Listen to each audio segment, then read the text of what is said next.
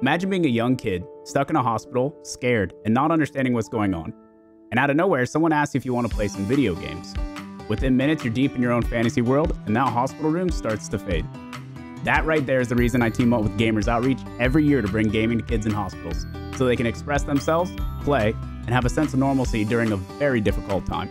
All week, we're raising money live on my Twitch channel at twitch.tv/markstrom. And if you'd like to help us make a difference, the link to contribute will be in the description and my About Me.